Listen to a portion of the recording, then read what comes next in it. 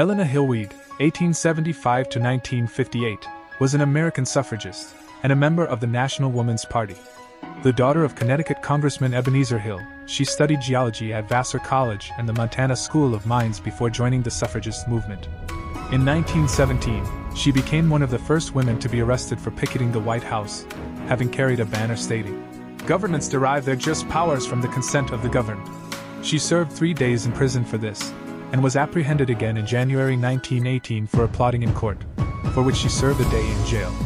In August of that year she was arrested for participating in the pro-suffrage Lafayette Square meeting at which her sister Elsie Hill spoke, for which Helena served 15 days.